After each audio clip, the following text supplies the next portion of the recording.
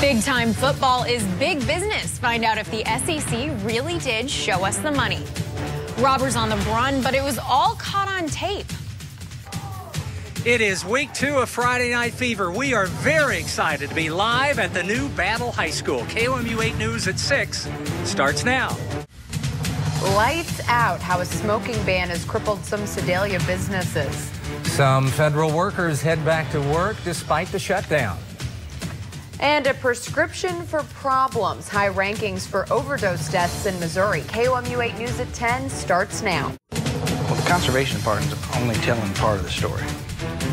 A camouflaged agenda. Why some in the hunting industry think a deadly disease may not be so deadly.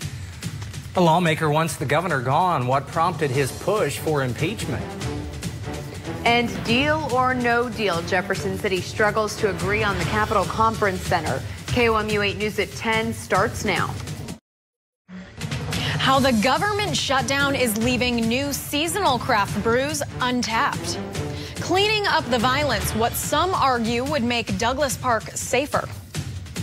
I don't know if there's a target on my family or what. 2 cousins killed in less than 3 months. A Columbia woman voices her fear. A prescription for debate. City council members reject a new pharmacy's location. Drive-through booze, a new Columbia liquor store with a twist. And remembering a leader, Columbia mourns Almeda Creighton's death. KOMU 8 News at 10 starts now.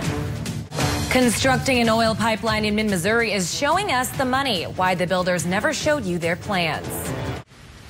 Marijuana in Missouri. Why one Columbia lawmaker says it's time to legalize. An unbelievable sense of fear caught on video when 2 planes collide. And a fluoride fight. Why some people think there's too much in the water. KOMU 8 News at 10 starts now. Pumping corn in your car to pump up the economy. Why it could actually make your grocery trips a little more expensive. Thousands dead in the Philippines after what some are calling the worst storm ever. We'll have the latest on the typhoon's devastation. And Thanksgiving and Veterans Day come early. How one Missouri restaurant paid tribute to our soldiers. KOMU 8 News starts now.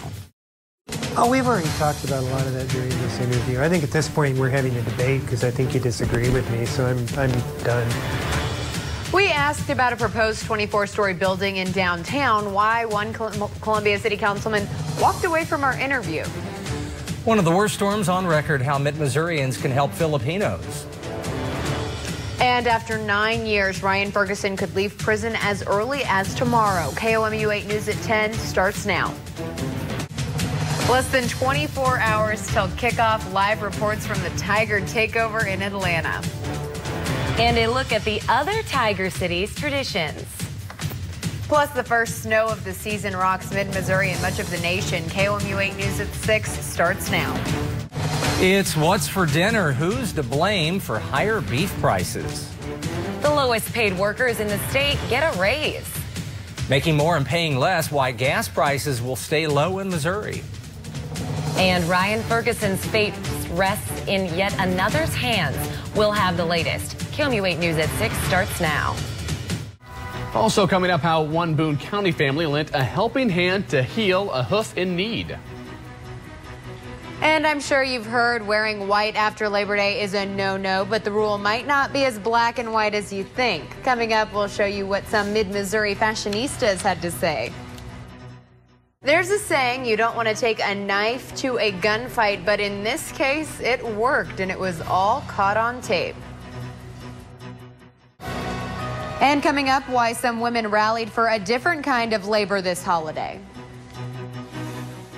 Thousands are still reeling after a typhoon slammed through the Philippines. How mid-Missourians are sending support overseas.